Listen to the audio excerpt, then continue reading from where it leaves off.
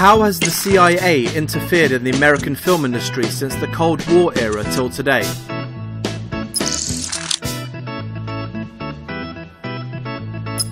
What Hollywood films have come to market carrying the CIA's message and offering a vicious and extreme image of America's enemies?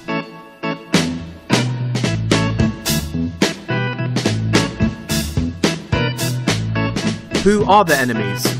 Who are targeted for destruction by the American agents?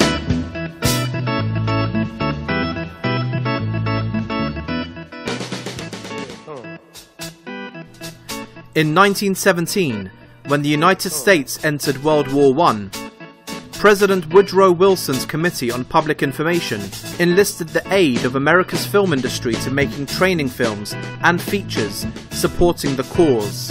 George Creel, chairman of the CPI, believed that the movies had a role in carrying the gospel of Americanism to every corner of the globe. The Federal Bureau of Investigation established an office in the 1930s to bolster its image in radio programs, films, and television shows. In 1947, the Department of Defense followed suit, and now the Army, the Navy, the Air Force, the Marine Corps, the Coast Guard, the Department of Homeland Security, and the Secret Service all have motion picture and television officers or official assistants to the media on their payroll.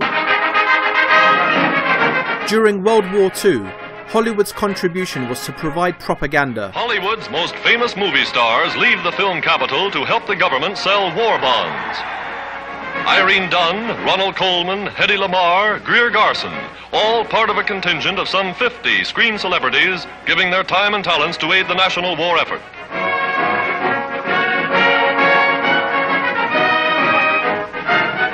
The country has asked the people to invest $1 billion in 1 month to help pay for the war. And here's the start of the drive. Boarding a special train for Washington, they'll tour 300 cities from coast to coast. Go to any city that agrees to subscribe at least $1 million. Buy a bond, and by, the bonds you buy'll bring you victory. After the war, Washington reciprocated by using subsidies, special provisions in the Marshall Plan, and general clout to pry open resistant European film markets. Every society to some degree has structural elements that want a particular representation of the individuals in society.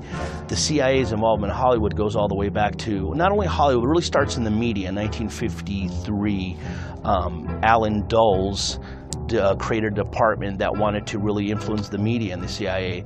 Carl Bernstein, of the famous Woodward and Bernstein journalist who exposed Watergate, he was actually the co-winner of the Pulitzer Prize in, I believe, 1973.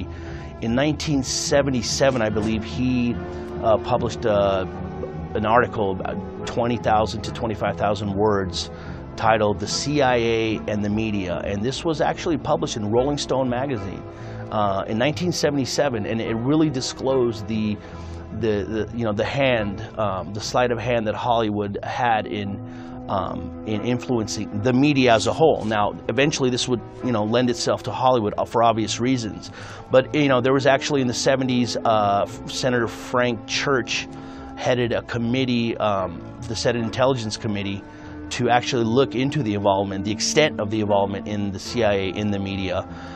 We had William Colby and George Bush Sr. Come out and actually, sort of thwarted the investigation, and their logic was, what their reasoning was, that this would disclose some highly sensitive information. It would not be right for national security. A lot of the same issues we see going on today. With the CIA's 50-year history in the affairs of media, it should not come as a surprise that it is now still interfering in many of the most popular films and TV shows. Espionage novelist Tom Clancy has enjoyed an especially close relationship with the CIA.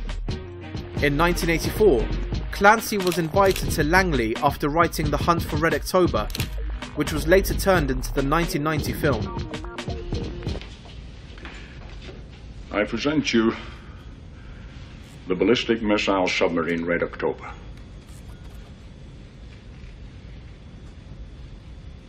my officers and I request asylum in the United States of America. The agency invited him again when he was working on Patriot Games in 1992, and the movie adaptation was, in turn, granted access to Langley facilities.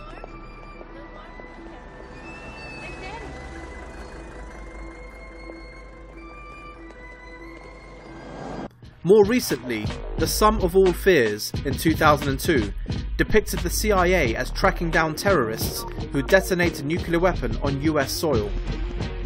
For this production, CIA Director George Tenet gave the filmmakers a personal tour of the Langley headquarters. The film's star, Ben Affleck, also consulted with agency analysts. Where are you going? I can't tell you that. Jack, tell her where you're going. In fact, tell her who you work for. She'll be impressed. I work for the CIA, and the director asked me at the last minute to come with him to Russia to do a nuclear arms inspection. To more recently, we have in post 9/11, we actually had a visit, and this is all open, a visit from, in the aftermath of 9/11, George Bush, Dick Cheney, and Karl Rove made a visit to Hollywood in an effort to have greater cooperation with the war on terror. They actually met with the head of the MPAA, Jack Valenti, and they wanted to figure out ways in how the war on terror could benefit not only national security, but depict certain representations of the United States, its missions in military. Black Hawk Down, Zero Dark 30, and Argo. Those are only a few major recent productions showing how today's movie industry promotes US foreign policy. And now for the moment we have all been waiting for. And the Oscar goes to Argo. With Michelle Obama awarding Ben Affleck's Argo the Oscar for Best Movie, the industry showed how close it is to Washington. Argo has 7 Academy Award nominations this year.